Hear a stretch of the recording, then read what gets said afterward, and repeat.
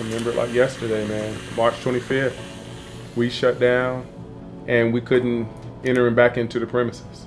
When do we come back to work? We gotta feed our families. The Guilford County Small Business Assistance Grant Program is really intended to target necessary funds to small business owners who have been directly impacted by the onset of COVID-19. We knew that our small businesses are the backbone of this county. So we wanted to make sure that we got the funds in those hands to survive this pandemic. It's not a loan program, this is a grant program. This is something that you don't pay back, that met a hole that was dug through COVID. I was able to maintain utilities, my rent, because the bills are they're still wanting their money.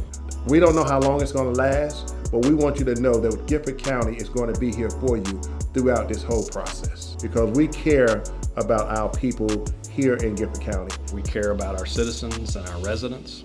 We care about our businesses, both small, medium, and large. We care. Take the time to apply. This was actually able to allow me to sustain my life. It was heaven sent, man. I needed it.